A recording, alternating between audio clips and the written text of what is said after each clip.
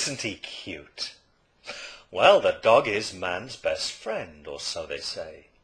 Not so the dog I met the other day. I was walking down the street. I saw a man with a dog. I said, "Does your dog bite?" He says, "No, my dog doesn't bite." So I stroked the dog and it bit me. I said, "You told me your dog doesn't bite." He said, "That's not my dog." Anyway, you can dog someone or hound someone. A hound is a large dog, like a bloodhound, that they used to use to chase escaped prisoners. You're an escaped prisoner. Imagine how you feel if a load of bloodhounds are chasing you. You feel very uncomfortable, very stressed out.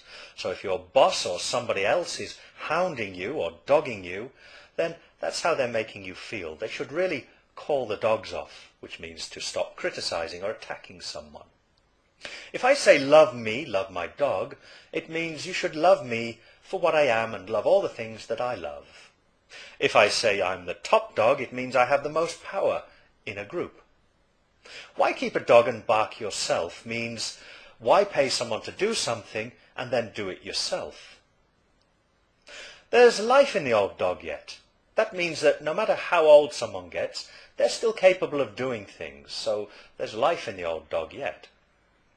You can't teach an old dog new tricks means when someone's getting older and they've been doing something the same way for many years, it's very hard to get them to change their habits.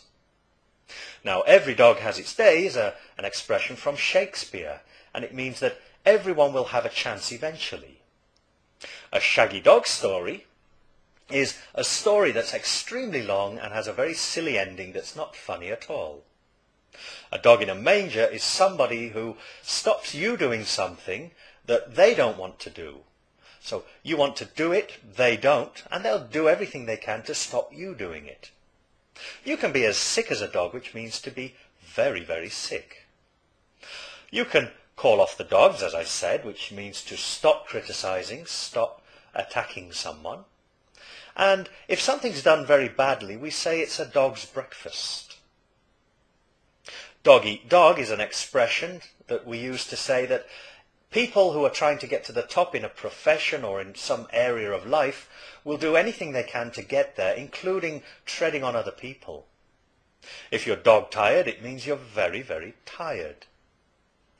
Give a dog a bad name means to, if somebody has been accused of something in the past, especially something bad, then it will be assumed that they will do bad things in the future.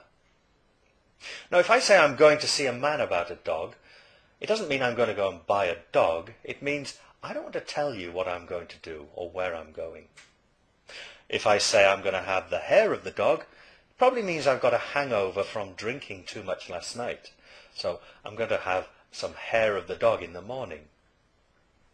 To let sleeping dogs lie means to leave things as they are. And a dog's life is a hard and unpleasant life. So if I say my life's a dog's life, it means it's hard and unpleasant.